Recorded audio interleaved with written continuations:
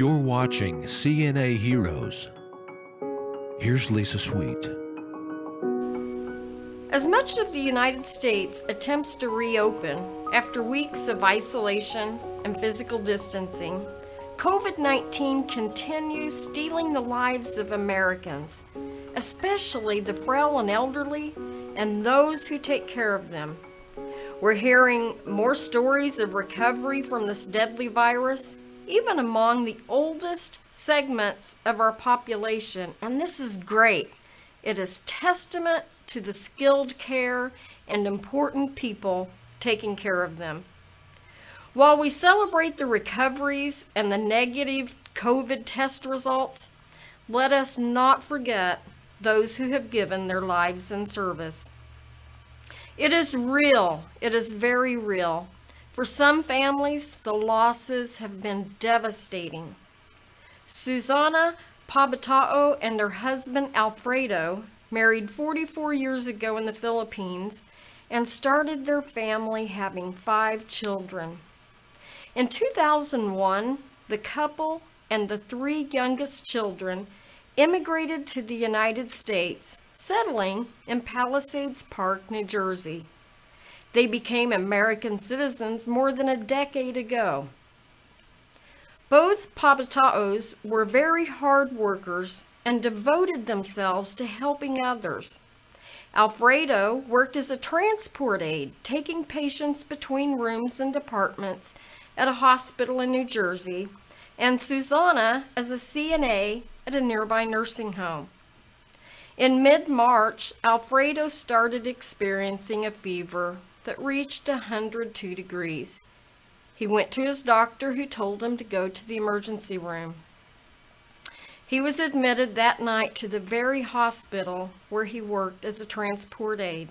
That was March 19th.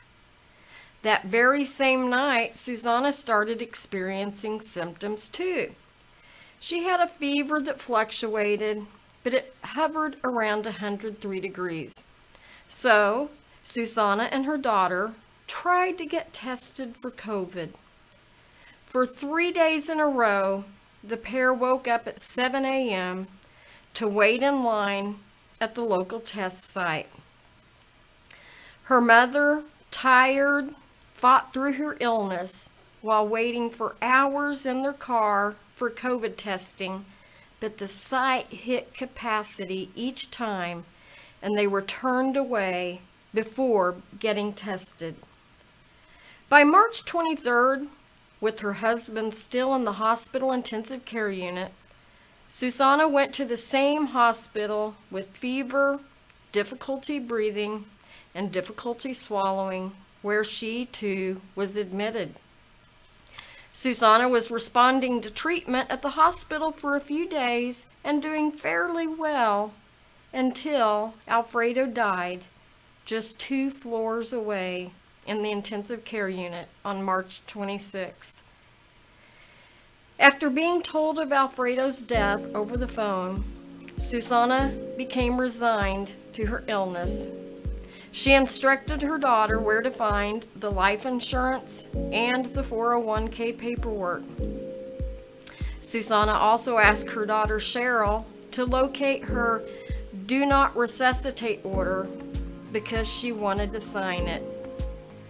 That night, Susana had a rapid decline in vital signs and doctors intubated her. 4 days later, on March 30th, Susana died. Alfredo tested positive for COVID-19 about 6 days after being swabbed. But upon Susana's death, the family was still awaiting test results. Because of coronavirus restrictions in the hospital, each parent died alone on a separate floor, the children out of reach. The Pabatao's daughter said, "As hurtful as this is, I see it as a great love story. They just couldn't live without each other." Susana's daughter wrote in her obituary, "My mom, Susana Pabatao, lived her life full of compassion. She genuinely loved her job. She took care of the elderly, with her whole heart. She's the one that's there to hold their hands and console them when their own family doesn't show up. She once told me that it was her way of fulfilling what she wasn't able to do with my grandmother since we left the Philippines when she was at old age and she wasn't able to take care of her. Susana Pabatao, your dedication and sacrifice have not gone unnoticed. Thank you for your years of caring for the elderly. Your death is a loss for your family and also the long-term care community you so generously served. Everyone, please join me in honoring the life and the work of Susana Pabatao, CNA hero.